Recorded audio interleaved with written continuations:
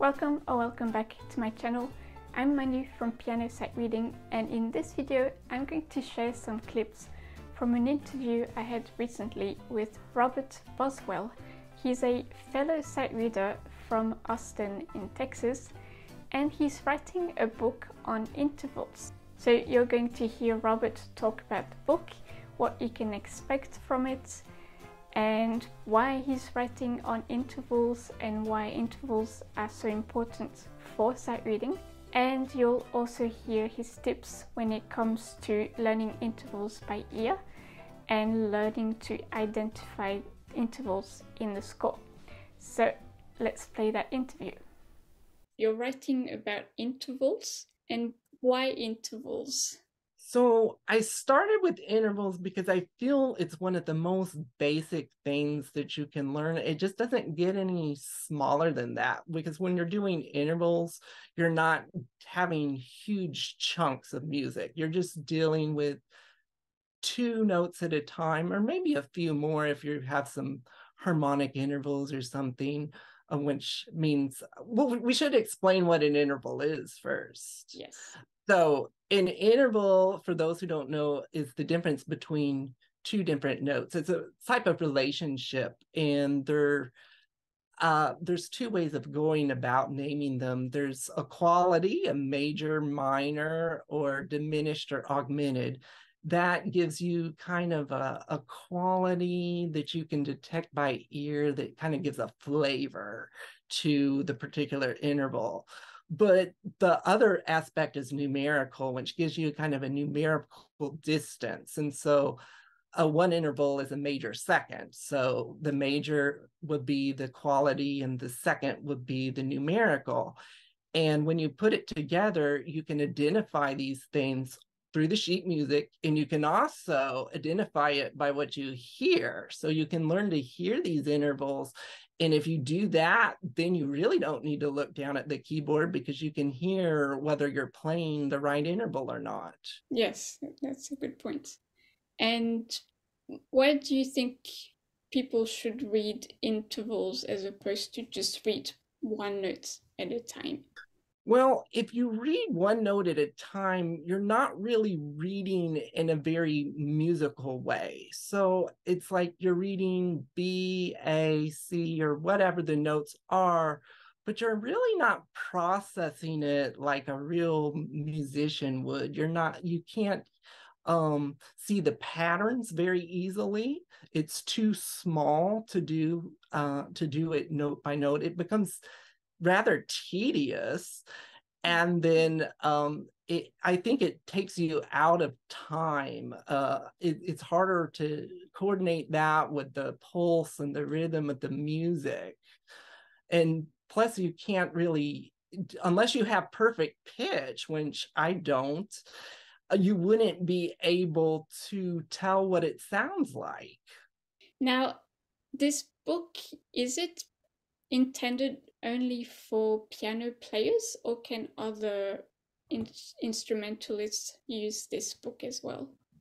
That's a very good question. I had not really thought of that before. I think it would be beneficial for everyone. I think it would also be very beneficial to any vocalist, like someone learning to sight sing. That would be the ear training exercises are very good for that. The ear training exercises could be used by any instrumentalist. And if someone's like learning piano as a second instrument from their other instrument, it would help, learn their theory. Because I know like guitarists have a real hard time with intervals because they can't visualize it on the fret system. It's just, you can't visualize it like you can on the piano. So it could be helpful for other musicians. However, the playing exercises, there's 2 forms of exercises in the book: ear training and playing exercises. And the playing exercises actually cover a huge range because the piano has a large range. So they're really suitable only for pianists.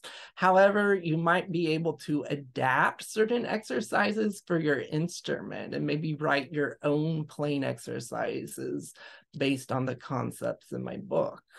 Once the people go through the book and they learn about the, the intervals, how they sound, how they feel, how would they then proceed with sight reading? Like, what do you advise them to do with this Okay, information you give them?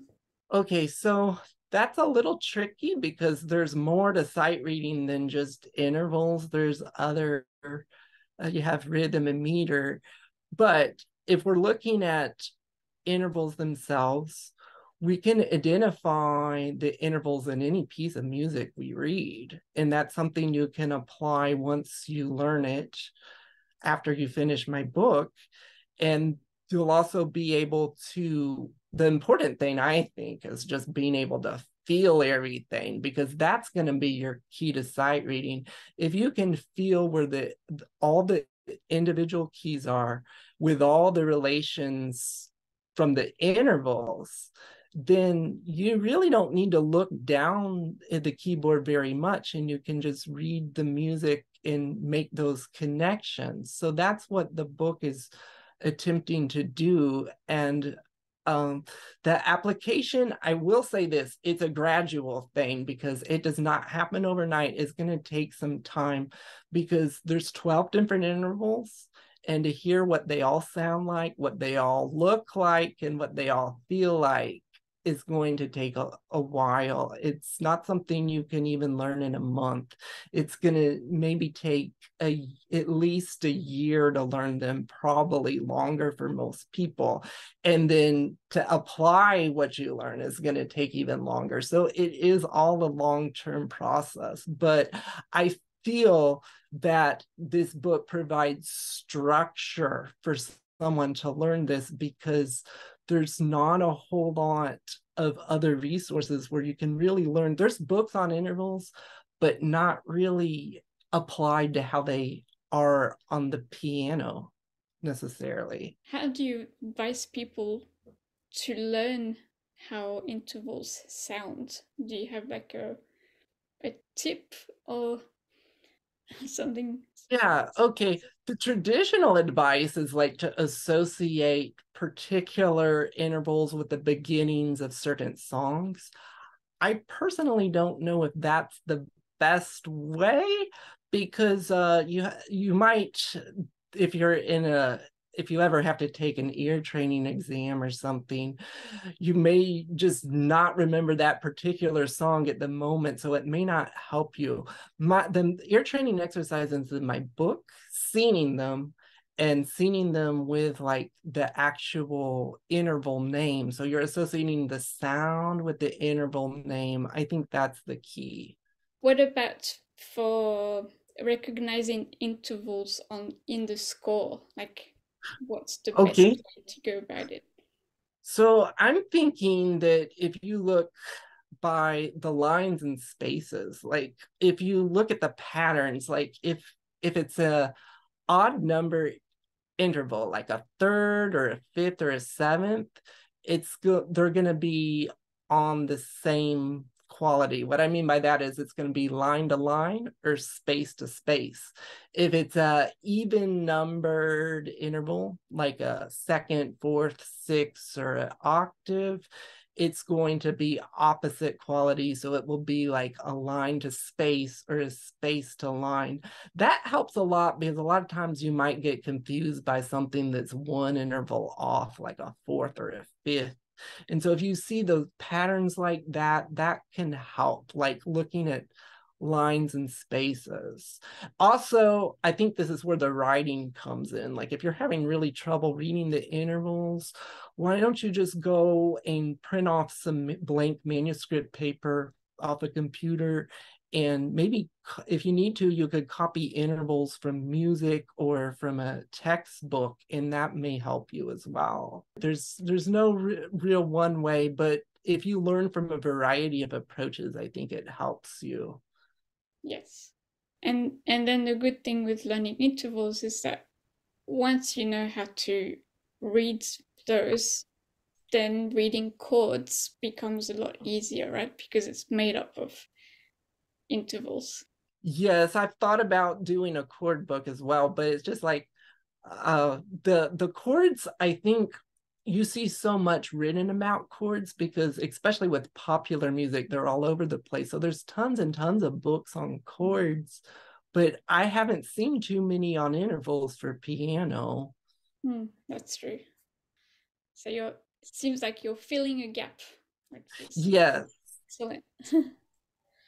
Okay, and is there anything else you'd like to add, like a piece of advice for people who want to get better at sight reading, but they don't know how to go about it? Okay. So the first thing I would say is lower your expectations, and because it's not going to happen overnight. And also just be real patient with yourself. Take the time to do it daily. I think if you work on it daily, that helps. But having a specific method about going about doing it is probably the most important thing, because you don't see a whole lot of a structure with most of the books out there on it. So I'm going to have like an appendix, or at the very end of my book, I'm going to have like a list of things to consider, like right before you sight read a piece of music. And if you follow that, that may help you a lot. Yeah, lowering your expectation. That's a very good point. Yeah, because it seems a lot of people, like, they get better with their playing, but sometimes their sight reading lags behind. And so if they're trying to sight read music of their level, then it's actually quite difficult. So it's being able to be okay with very simple music to sight read. Well, I hope you enjoyed these clips from the interview. If you would like to hear the whole interview, which was around 30 minutes, then do consider joining the Sight Reading Club. You'll find the links and more information in the description. And also make sure you check out Robert's blog. It's called Sight Reading Solutions.